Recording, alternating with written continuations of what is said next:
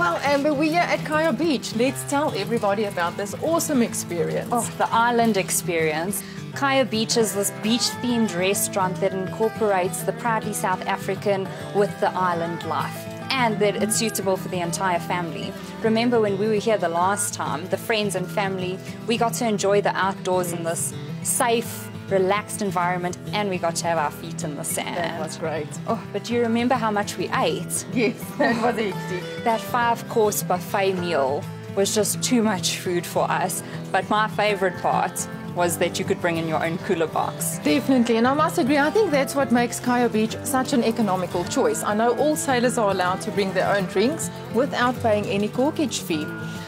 I know there was definitely a catch, can you remember? Oh, yes. We had to take our own plastic cups, ice and bottle openers. But if I can remember, there's more than one branch, so we do just have to find out about each branch's T's and C's with regards to the cooler boxes. Definitely. And apart from the Potjie course, do you think they've got any other options?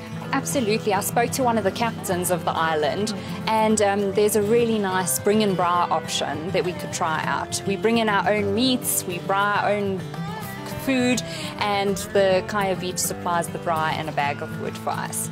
But there's also a self-catering option where if we decide to have a picnic on the beach or a spit braai, we can always arrange that too. That sounds great. And because of their flexible options, it helps with our budget. Okay.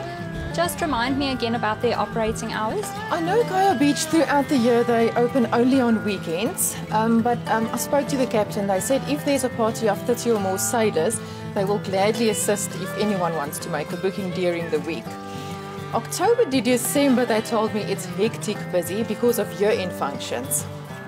And then they open every day of the week for double sessions, except on Sundays, which is only a day session. I think we definitely have to book our year-end function well in advance to avoid definitely any disappointment. Absolutely. If I can remember clearly, their bookings, they're essential to book. And to do the booking, you have to visit their website, kayabeach.co.za. We have to fill out an online booking form for them, and then one of the Kaya crew will get back to us. Kathleen, what are you doing? Oh, sorry, Amber, I'm just doing my booking online. Excellent.